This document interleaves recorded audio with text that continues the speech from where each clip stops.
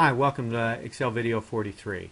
This is the last video I'm going to do on tables, and I'm going to try to make a pretty complicated subject easy and not get into too many of the details with the way references work in tables. Here's the table that we've been working with over these lectures. I've hidden a bunch of these columns. You see it goes A, B, C, and then E, F, M. So I can show you how to make formulas that reference cells inside a table.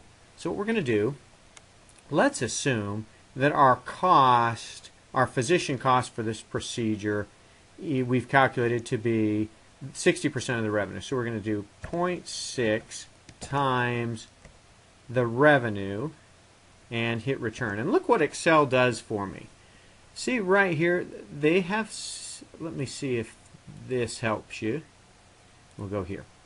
So we go to the design tab, so you can see that the name of the table is EM underscore table. And so what we did is we took 0.6 times EM underscore table, and then in brackets they put pound this row comma revenue. And what Excel's doing is it's saying go to the EM table, go to the same row that you're on, and look at the revenue field and multiply it by 0.6. I'm not going to get into all the details of the structure and the formatting and trying to get the brackets right and whatever, because I don't have to. All I did was, let's do one more undo, equals 0.6 times that, and hit return. And the first thing it did is it did all this reference for me. The next thing it did was it took this column down the entire table for me and said, hey, you know, if you want to do it here, you probably want to do it there, and it does it all for you. And I say, you know what, this is rounded. I really wish I didn't have the decimal there. So what I can do is I can do equals round, comma, go to the end, comma, 0, and hit return. And it's rounding them for me automatically, and they all automatically update all the way down the column. And you don't have to be in the top either. Let's take this 176 and say, well, really my cost isn't that, it's 0.445.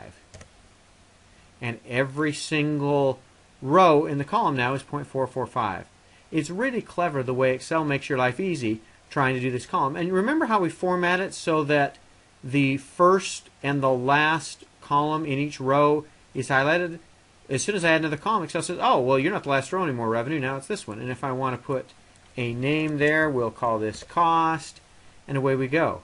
Let me show you one more formula while we're in here. Let's assume that we want to do Greenville, South Carolina, all in one field for whatever reason. So we're going to do equals, and we're going to just arrow over to Greenville.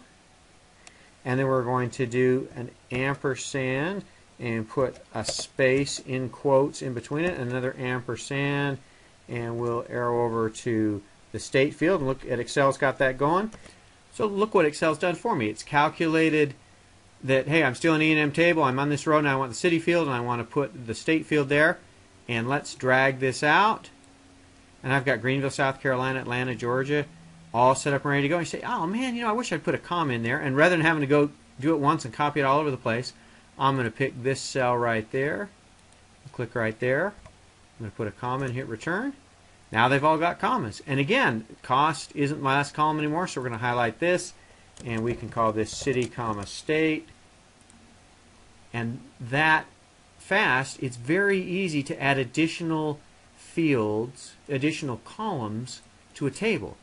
So if you've got monthly data and you want to add, you know, August and September, or 2009, 2010, whatever it is you want to add, it's very easy to put data out here, particularly if it's based on data that's already in the table. It's easy to just do a formula and go, or you can copy and paste data here from another source and just keep adding to your table, and Excel knows, hey, I'm going to keep the formatting the same, I'm going to put it and include it as part of this table.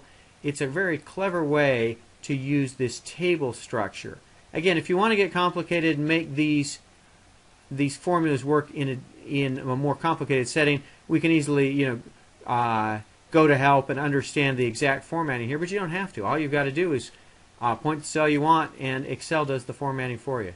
It's a clever way to do the formatting inside a table and to automatically calculate things and copy those formulas down all the way through your table.